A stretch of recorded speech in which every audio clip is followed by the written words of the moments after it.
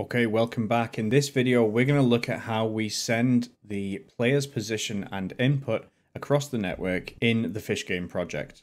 So let's open up our project and let's go into our players folder here. And we're going to come into our network local player. Now you can see here that we've got a few things here. We've got our player input controller. Let's just quickly dive into that. Pull the code over, and you can see that none of this is related to networking whatsoever.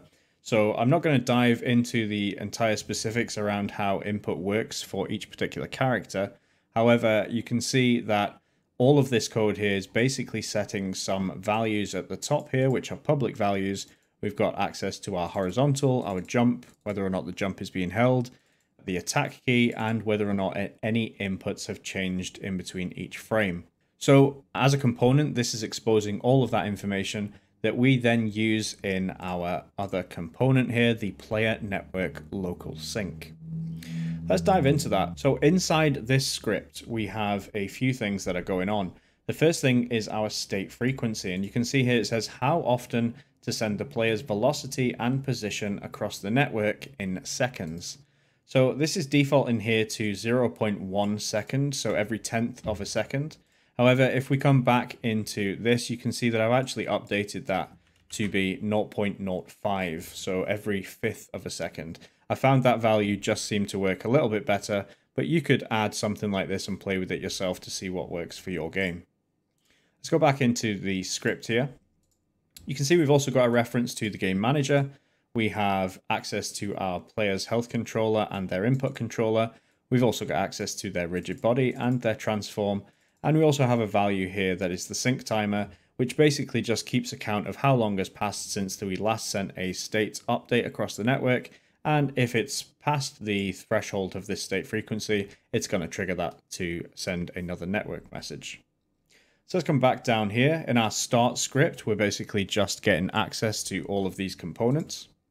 And then we're using the late update function to send these network requests.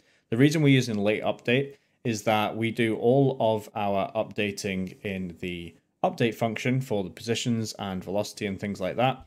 And late update basically runs after all of those have completed. So we want to make sure that we've got the very latest information before we send that across the network. You can see here that the next thing we do is we're basically checking whether or not our state sync timer has elapsed. Now, again, this is a pattern that you'll probably see quite frequently in Unity. It's not something I'm going to dive into here, but it basically just allows us to keep a counter of something by subtracting delta time from it. And whenever that time has elapsed, we're basically going to reset it to the state frequency, and it's just going to allow us to send that on a regular basis. And what we're actually doing here is we're getting the game manager to send some match state.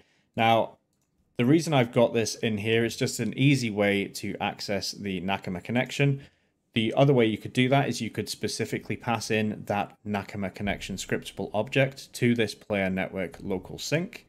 So let's just dive into this function here. You can see all it's doing is passing that request straight through with no modifications whatsoever. So again, like I say, you could just pass that through as a scriptable object dependency. But in this instance, we're using the game manager to access that. We're going to pass in an opcode here, which is velocity and position. Let's dive into that here. And you can see that the opcodes enum that I talked about in the previous video, I've gone with a very similar concept here, except I've gone with a class with a bunch of constants in here. So we've got our velocity and position is 1, input is 2, the died event is 3, respawn is 4, and new round is 5. Okay, so we're sending our opcodes.velocity and position. And then we've got this match data JSON.velocity and position function, and we're giving it our rigid body's velocity and our transform's position. Let's just dive into this function here. And you can see we've got a whole class of helper functions here that basically take some variables and they format them into a JSON string. So we've got this dictionary of string keys and values here.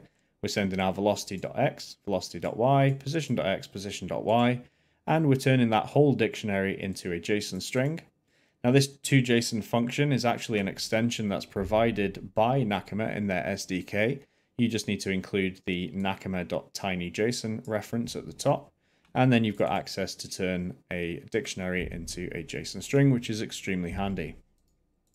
So we're turning these two vectors here into a JSON object, and then we're simply passing that across the network by sending a state message. The other thing we're doing here is we're saying if the player's input hasn't changed, then we're simply going to return early. And otherwise, if it has changed, then we're also going to send that across the network as well as an input state. So there's two things going on here. There's one, we're sending a complete state of this player, their current velocity and their current position. We're basically saying every 0.1 of a second or a fifth of a second in this instance, we're saying this is the current position and velocity of this player.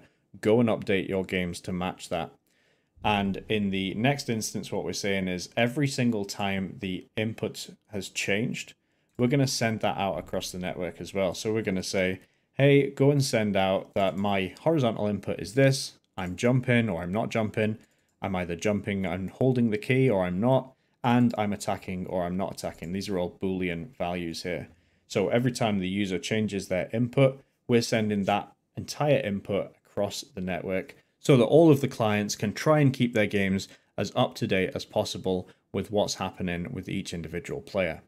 So that's it for this video. In the next video, we're going to take a look at how we actually go and receive these messages and handle all of the prediction and interpolation of remotely connected players. I'll see you in the next one.